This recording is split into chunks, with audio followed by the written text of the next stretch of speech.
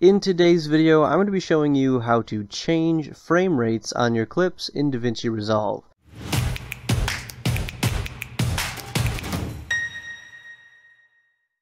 Now, changing frame rates is a very useful thing to know how to do, especially if you're trying to do slow motion or fast motion, because you can take a clip that is one speed and make it another speed.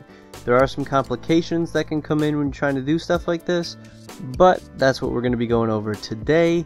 I'm going to show you some things that can happen, how to avoid certain things, and just generally how to do it so that you're able to use this in your edits.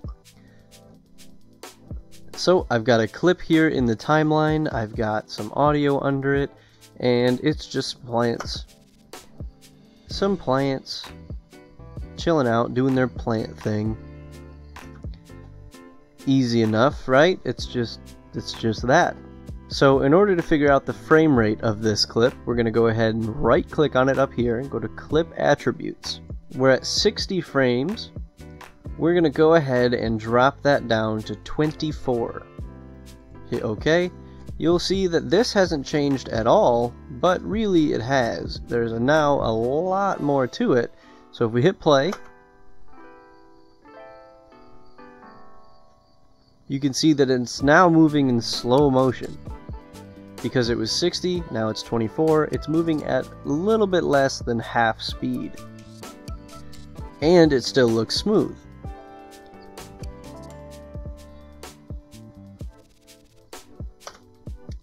So that's changing it to half, but there can be some complications if you drop it down to a lower number than it's going to be capable of putting out.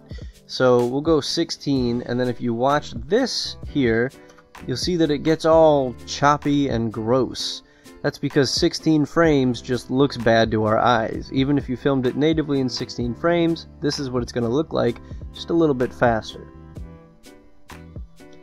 Now that we're at this extended, slowed down version, we're going to go ahead and speed it back up all the way to 60. Go ahead and hit OK. And it breaks. Why does it break? Because it doesn't have enough frames in here to do 60 frames a second. The video's not long enough. So we'll go ahead and undo that, so we're back to 16 frames. And then what we're going to do is drag this so it's real short. Come back up here, clip attributes. Now we're going to bring it back up to 60. Go ahead and hit OK. And then it'll still be there. You can drag it out to the full clip length, and you've got your 60 frames per second clip again. So that's it. That's how you change your 60 frames per second into a lower speed. You can't really move speeds up above where they're intended to be. So if you shot something in 24, you're not going to be able to make it 60, but you can bring it down to 16 or 12 or something like that. Hopefully this was helpful for you. I know that I've had a couple questions about this. So take this knowledge, put it into your edits, and just keep on editing. I'll see you guys in the next video. Peace out.